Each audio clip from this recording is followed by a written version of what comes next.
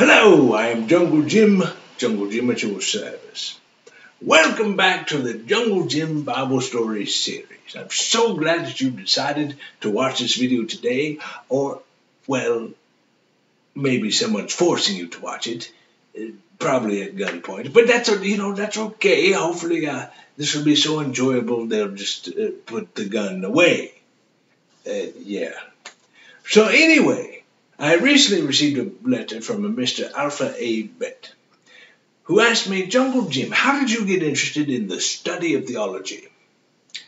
Now, at this point, I have to make a slight correction because, you see, I'm not actually interested in the study of theology. Theology means the study of God. Were I to be interested in the study of theology, that would mean I was interested in the study of God, which is not theology, it's theology, which in turn would make me a theologian. But I never aspired to be a theologian because, it's just too low an occupation for me. You see what I did there? It's too low.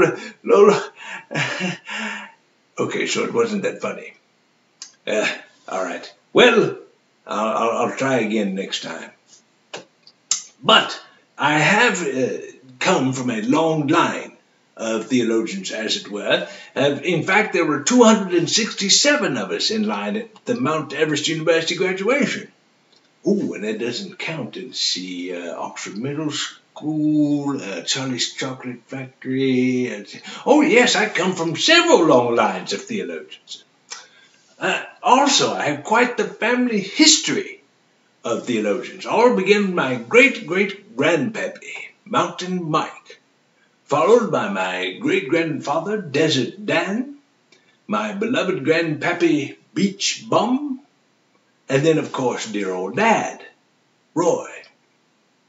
Now, Dad wasn't actually the theologian in our family. That title belonged to Mom, but he was a very keen mind, knew a great woman when he saw her, and was ahead of his time. He was one of the very first men to marry a valley girl, a valley Vic. She was like a totally awesome mother, like thereof. And so, yes, he was actually the theologian of our family. But that's neither here nor there. You see, with such a great family history of theologians that I was naturally drawn to the subject. Well, now, let's jump into our story for today, shall we? When last we left off, we talked about Abraham, Sarah, and Isaac. Remember, Abraham was 100 years old. Sarah, 90 years old, when they gave birth to Isaac. He was the child of promise. He was the child through which many descendants were supposed to come, because Abraham had been promised by God he would have as many descendants as the stars in the sky or the sand on the seashore, and that his descendants would inherit the land of Canaan, the land comprising the eastern border of the Mediterranean Sea, basically thereof. And what else? Oh, the most important promise of all, that through his seed, meaning through one of his descendants, all nations on earth would be blessed. A prophecy of Jesus, the Son of God, who was born via Mary, a descendant of Abraham and Isaac. So, when Rebekah, as you see here, she's going to come up in the story, so don't panic if you don't know who she is. We'll get to her in a minute. When Isaac was around 40 years old, by that time his mother had been deceased for about 3 years, and Abraham decided that he should get a wife for his son. Now you may be thinking, 40 years old, that's a long time to wait to get someone a wife. Well, you have to remember, Abraham actually started thinking about this when he was, about 125. But back then, he was thinking, well, let's see, there's something I need to get my son. What is it? And then about 15 years later, boom, it hit him. Oh, yes, I need to get him a wife. It just, things work a little bit slower when you're that old. So he called in his most trusted servant, greatest of all his servants, chief of servants, calls him in, says, I want you to put your hand under my thigh and swear to me that you will not get a wife for my son Isaac among the women of Canaan where I live, but you will go to my father's relatives, my father's household, and find a wife for my son Isaac there. Now here's a couple of things to explain. One is the awkward statement of put your hand under my thigh. Well, we have cross my heart and hope to die. They had stick your hand under my thigh. But there is an explanation for this. When you're asking someone to make a very serious oath, you would say, put your hand under my thigh. And the reason for that is once the person was through saying the oath, he would say, thy will be done. And you see, now it makes perfect sense. So yes, it was a very serious oath. And so as a symbolic gesture, he put his hand under Abraham's thigh and said the oath. But the other thing to see is that, and you see here, the stories I'm telling you are coming from Genesis chapter 24 and 25. The Genesis being the very first book of the Bible. And I put here some of the things the themes, shall we say, most important themes of today's stories. And this one at the bottom is the one that we'll deal with just now. Because Abraham was sending his servant not just out into the front yard, across the street to the neighbor to get a wife for his son Isaac. That would have been easier, logistically speaking. But the women of Canaan didn't worship the Most High God. They worshipped all these other gods. But they were not the kind of women among which, Abraham wanted a wife to be chosen for his son. But he knew he could find a godly wife if he sent his servant to his father's relatives, a woman who was a follower of the Lord God, creator of heaven and earth. And so it was extremely important to Abraham that his son have a godly wife. So he sends his servant. The servant gets 10 camels together, articles of gold and silver, some treasures and trinkets, some great gifts, and he sets out on the journey. And after what was no doubt a very long journey, he finally arrives to the village where his master's relatives lived. He gets to a well of water, has the camels kneel down, and he starts to pray. And he says, Lord God of my master Abraham, please give me success today. Show kindness to my master Abraham. Behold, the daughters of the men of the city are coming out to draw water. Now let it be that the young woman to whom I say, please let down your pitcher that I may drink. And she says, drink, and I will also give your camels a drink. Let her be the one whom you have chosen for your servant Isaac. And by this I will know that you have shown kindness to my master. Now I love this for many reasons. One is the servant is humble. God loves humility, hates pride. You see, he could have been arrogant. He could have said, oh, I know a good wife when I see one.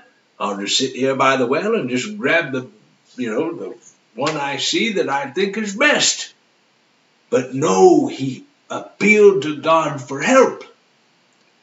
In fact, in his prayer, he asked for a sign.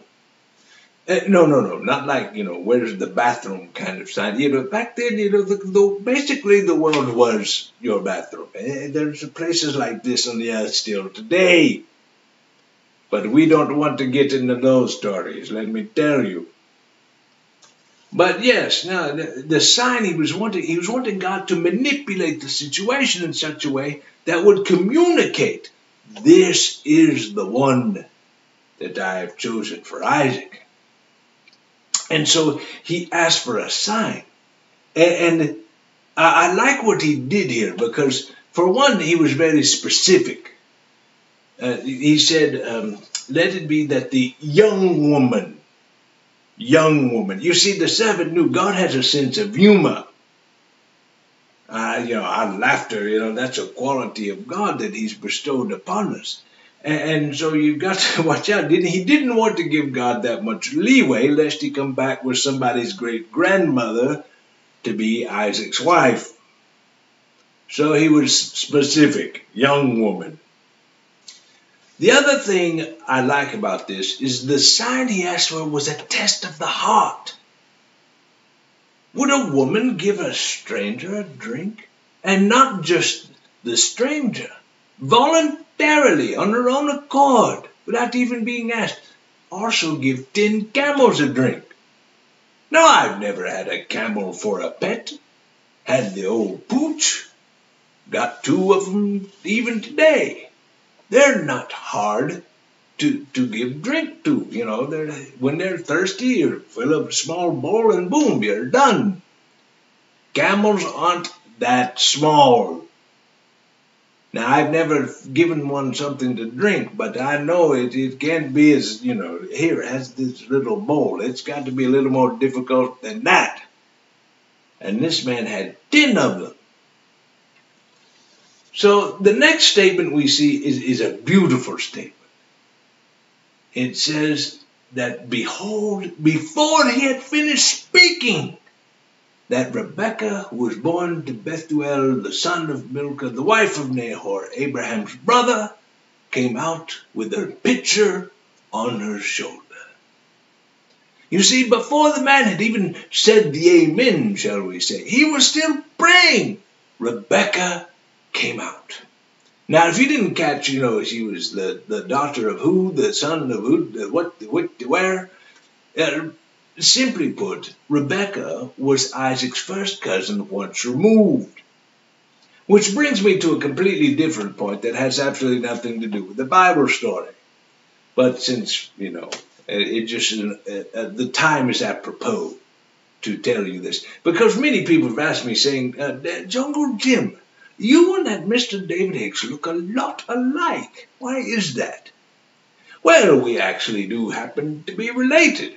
Mr. Hicks is my first cousin once removed. And then put back. Can't win them all, as they say. But yes, we were related and thus the similarities. So now, where were we? Oh yes, back at the well. So the servant goes up to Rebekah and says, please, would you give me a drink? And so she lets down her pitcher, gives him a drink, and now nothing so far has been said about the camels. But the Bible says as soon as he finished drinking, Rebekah said, hey, I will give your camels a drink as well. What? You'll do what? And the very first woman he came to, Rebekah, here she is giving water to a stranger, someone she's never met before. And now she's going to the well. Pitcher down, pitcher up, give to camel 1. Pitcher down, pitcher up, give to camel 2. 10 camels. And the servant, he's just watching all this. Is she really going to do this? Maybe she'll give 2 or 3 a drink. Say, I'm tired now. I'm going back to the house. No, she did the whole thing. And the servant was overjoyed. He runs up to her, gives her bracelets of silver, gives her a ring of gold. Okay, so it was a nose ring. And I must say that I really don't recommend going up to someone you've never met before and cramming a ring up the nose. But, if it's made of solid gold, probably they don't mind. I don't think I would mind if it was, solid gold. Come to think of it, but, I still don't recommend it as a first meeting technique. But yes, he gave her a nose ring of gold. And so he explains why he'd come. And so Rebekah, she runs back, gets her mother, her brother. Apparently her father was deceased at this time, may have been traveling. But more likely he was already deceased. But no matter, she comes, her brother comes, and he's so excited. So they welcome him to their house. And this servant was so dedicated, even after such a long trip, would not eat a thing, would not eat, drink. He had to explain why he was there. And so he tells them the whole story about Abraham and how he was his servant, and then how he had prayed for a sign, and Rebekah was the answer. She was the sign, or the painting on the sign, or the post that held the sign up. I don't know. You know what I mean, but she was, yes, the answer to the prayer that God answered even before he had stopped speaking. That's amazing. And so they asked Rebekah, well, do you want to go be this man's wife?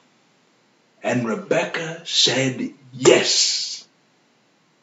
So Isaac and Rebekah were married, and Isaac was comforted concerning the death of his mother Sarah. Now, years passed, and Isaac and Rebekah had no children, which was rather odd because, again, he was the child of promise, and Abraham and Isaac, they were supposed to have descendants too numerous to count, not immediately, as time progressed. So Isaac prayed to the Lord, and apparently he prayed twice, because Rebekah became pregnant with twins. Fortunately, he didn't pray about the matter 5 or 6 times. And you think, oh, goody, twins, oh, they're so loving, they care for each other so great, and they get along so well. And okay, let's hold back for just a moment here. First of all, these were not identical twins. They were about as identical as a cat and a dog. And if you had the opportunity to ask Rebekah, she'd tell you that's about what it was like having them in her womb. They were picking and poking and prodding and punching and wrestling. And poor old Rebekah thought she was giving birth to the WWE. And she said, why is this happening to me? They were so desperate. They went to a prophet, a seer, a person of the Lord. And they asked. And it doesn't say this in the Bible, but I'm about to explain to you that it is very obvious that they went to a man. Every woman watching this video will understand immediately how we know it was a man that they went to see. Because they asked the seer, what they explained the situation, asked what is going on, and then the prophet, the seer, gave the word from the Lord. He said, 2 nations are in your womb. Oh boy. Okay, men, let me just explain it to you, okay? If you ever see a woman who is pregnant, please do not go up to her and tell her there's a nation in her womb. They're rather sensitive about these matters. Oh, poor old Rebekah. She said, what two nations are in my womb? What do you are? I know I'm pregnant, but I try to keep my girlish figure. I can't believe you'd say something like that. And poor old Isaac, he's just trying to calm her down. No. Please understand. He's not. This is not literal here. It's being metaphoric, symbolic. Please calm down. And so finally, okay. All right, yes, I'll listen. Sorry, the hormones, it's driving me crazy here.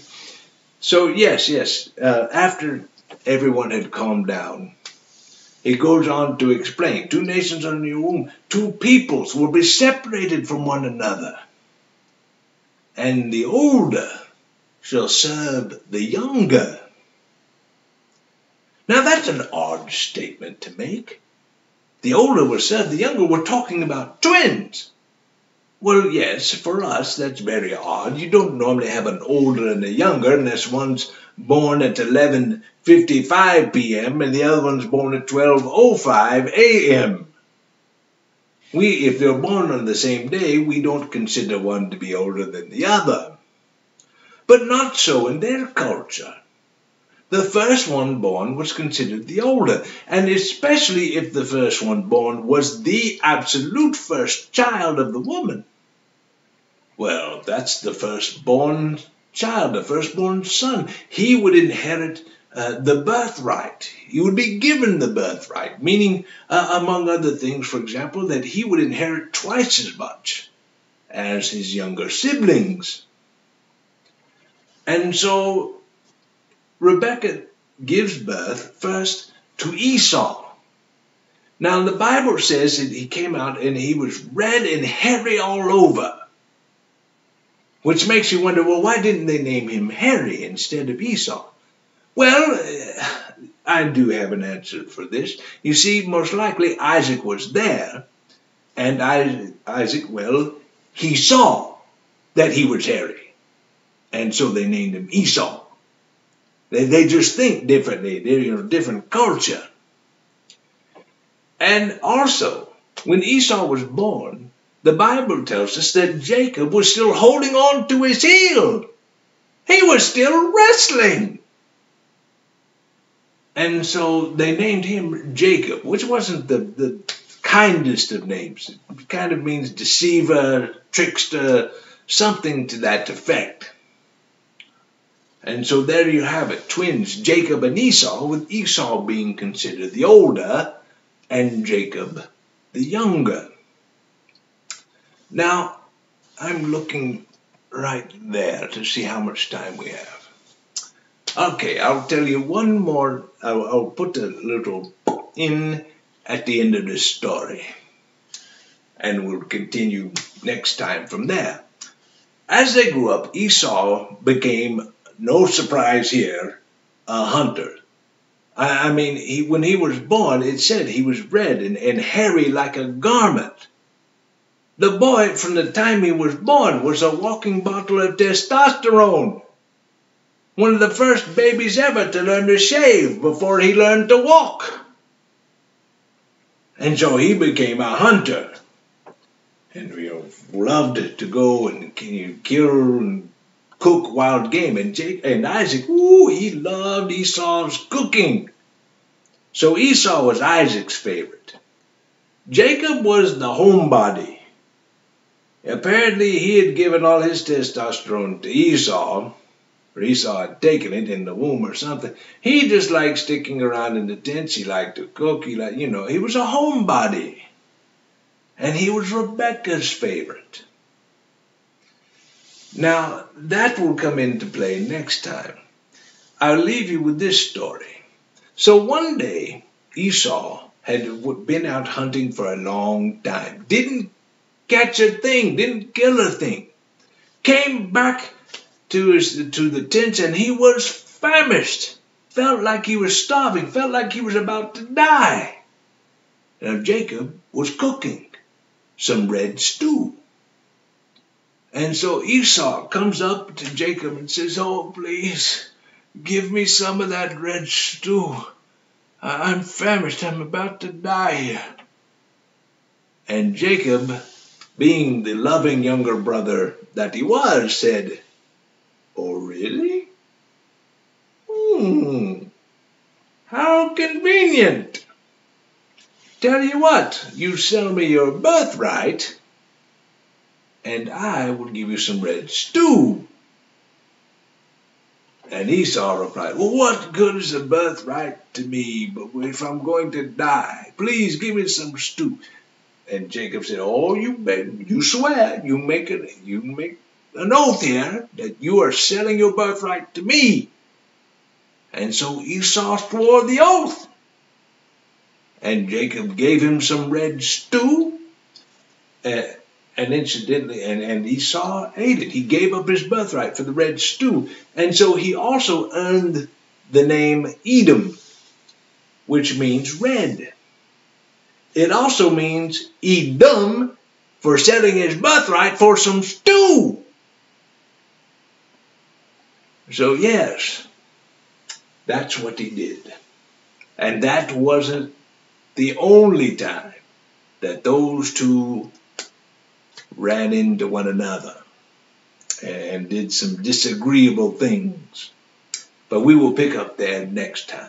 Thank you for listening. This has been Jungle Jim at your service. I'm still trying to be at your service.